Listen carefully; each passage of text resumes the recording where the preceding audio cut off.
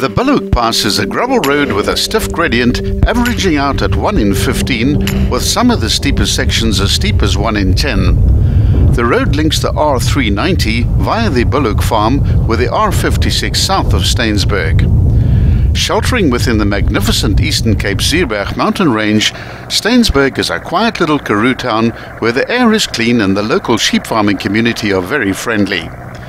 The man who took on the mighty British Empire, Paul Kruger, and another Afrikaans legend, Marais Steyn, were both born here.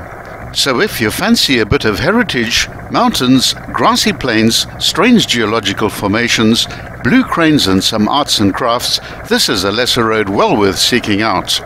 The Bulhoek Pass is clearly named after the famous farm and is some 4.4 kilometers in length, rising from 1,351 meters to the summit point at 1,644.